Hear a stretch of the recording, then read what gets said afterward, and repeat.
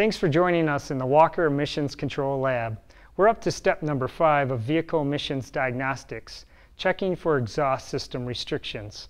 I've asked Troy Sawada, a member of the Tenneco and Walker team, to cover this process for us.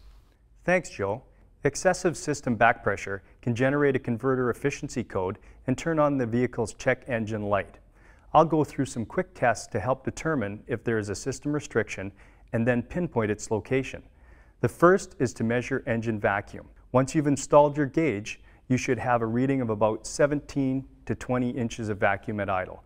Now accelerate to between 2,000 and 3,000 RPM and watch what happens to your reading. If it drops by more than 2 or 3 inches, you probably have blockage in the exhaust system. The most common areas for blockage are in the exhaust pipes, the muffler, and the converter. The exhaust pipes should be easy to check. But to find a restriction in the muffler, such as broken internal partitions, you'll need to either remove the rear O2 sensor or drill a hole somewhere behind the converter to take a back pressure reading. At idle, most applications should have less than 1 psi of back pressure at this location. If it is much higher, say 2 or 3 psi, you'll know that there is a blockage in the muffler or the tailpipe. If back pressure is okay, move forward for a reading in front of the converter. If back pressure is high at this location, and you've already determined that you've got normal back pressure behind the converter, then the restriction is within the converter itself. Some late model vehicles also have a pre-converter position closer to the engine. This would be your next checkpoint if system back pressure is okay at the converter and muffler. What kind of blockage would you encounter at the converter?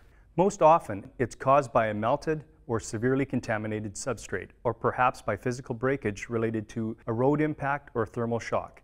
The topic of substrate breakage reminds me that it is a good idea to also check back pressure at higher RPMs, since sometimes there can be material in the exhaust that shifts position with higher flow rates.